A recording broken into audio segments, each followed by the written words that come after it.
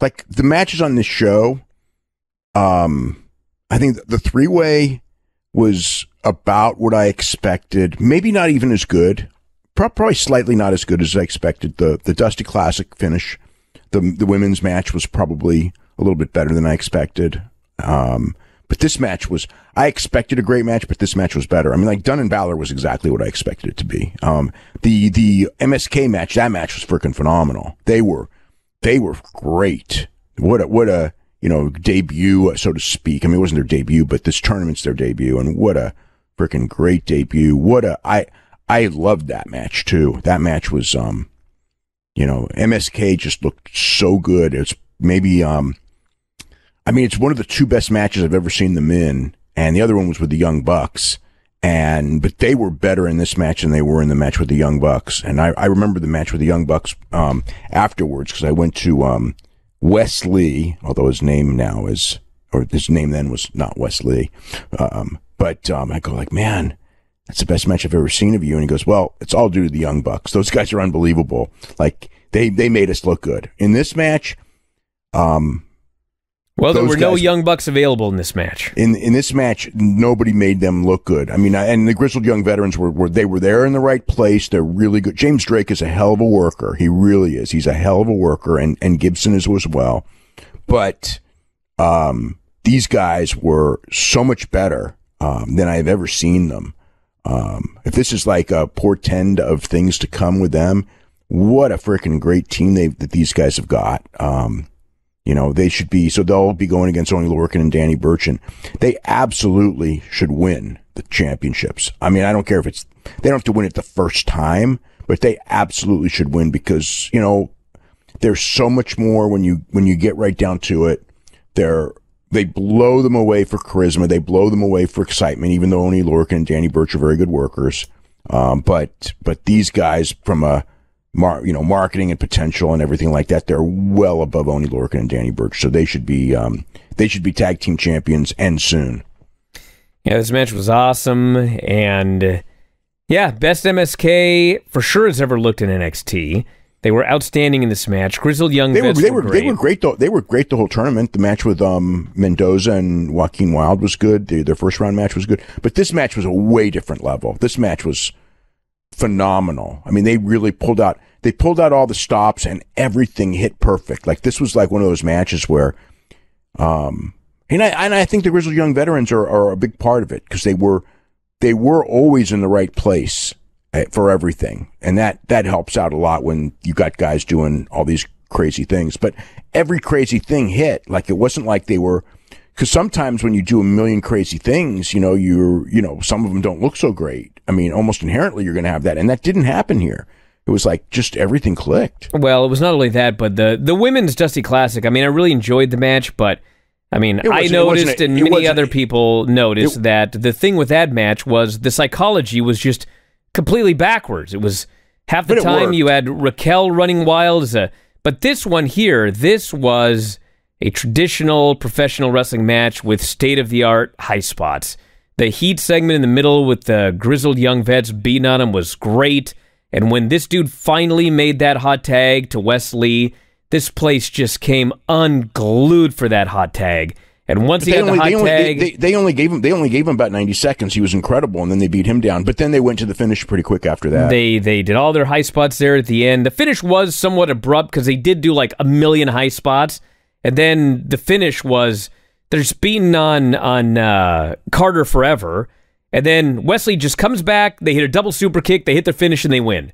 So it did sort of come out of nowhere. It's their finish. It is their finish, but given what had been done in the match, it was an abrupt finish to this match. So it was awesome. The right team won. Great match. And that's it.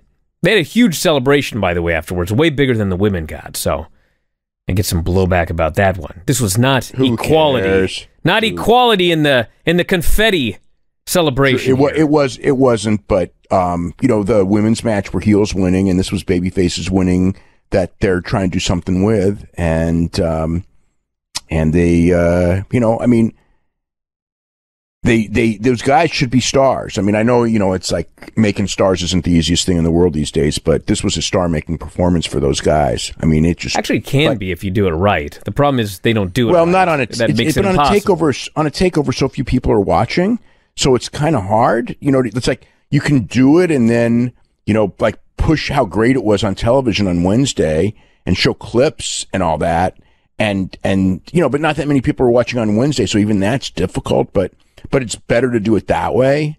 I mean, the one thing with these matches is, I mean, the thing is when every match is fantastic, I'm not complaining about it. But when you go on TV Wednesday and you go, oh, this match is fantastic, and this match is fantastic, and this match is fantastic, it's kind of like they were, but people are going to kind of go like, tickled pro wrestling bullshit unless they watch the show themselves. But I think that this match, because Kushida and Johnny Gargano, I mean, the weird part of Kushida and Johnny Gargano is that when it was over, like Johnny Gargano to me was like a total babyface. Not that Kushida was a heel at all, but Johnny Gargano they were both baby faces when it was over. With Balor and Pete Dunne, I think I got the similar vibe. But they ended the show with a big angle with the Undisputed Era splitting up. But in this match, the tag match was the one where the Grizzled Young Veterans' job in this match was to make an MSK. It was not like they were there to have a good match, yes, but it was not a match where, it was very clear that this match was for MSK. And so on Wednesday, it's like the whole thing they should be just, touting MSK. And if anything, that's the match they should really be focusing on, because Gargano's already over and Finn Balor's already over. I mean, they're already stars on the NXT level. I mean, it's not like you're going to make them bigger stars, but MSK is new, and God knows that WWE and NXT as well need new people to freshen up. And these are those new guys. So they're the ones like come Wednesday that they should just be, the announcers should be just talking about, and that they should be the focal point of everything. I mean, as far as they're going for the championship, and they had this incredible match. And when you show the highlights, I mean, look, some of those highlights are just going to be incredible anyway. That dive by Wes Lee over the top was just freaking, like, that's Ricochet level great. And then I love that spot where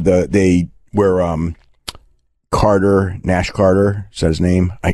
It's going to take me a little while. Yes, Nash Carter, yes. Yeah, it's going to take me a little while, probably not that long, to get used to the new names, because I know them as Desmond Xavier and Zachary Wentz. Which, so when they do that spot where Wentz goes up for the moonsault and where Nash Carter goes up for the moonsault and Wes Lee pushes him like over a couple of feet and he lands perfectly. Like, that's a really cool spot, and it's hit every time. So, they have that, and then all the top rope moves. And what was the one where that frickin' Doomsday thing, the Doomsday device on the floor, that looks scary as hell. Tope into a Doomsday device. Yeah. So yeah, it's so Gibson had was it which one did he have on his shoulders? It was Nash Carter, right? On his shoulders, and then James Drake does the tope into a clothesline while the guys elevates on the guy's shoulders. So it's essentially a tope into a Doomsday device. He takes the whole flip dive onto the floor. Oh my God, that was incredible. I mean, and that wasn't the match. This was the match that was filled with incredible moves, like Kushida and Johnny Gargano was like a great technical wrestling match, and Pete Dunne and Balor was also a great technical wrestling match, but there was no like, oh my God, blow my mind spots. They were just really good technical wrestling. This match was like, blow your mind, great spots. Hey, if you're a big fan of Wrestling Observer Radio, we got 12,000 episodes of all of our podcasts up at our website, WrestlingObserver.com.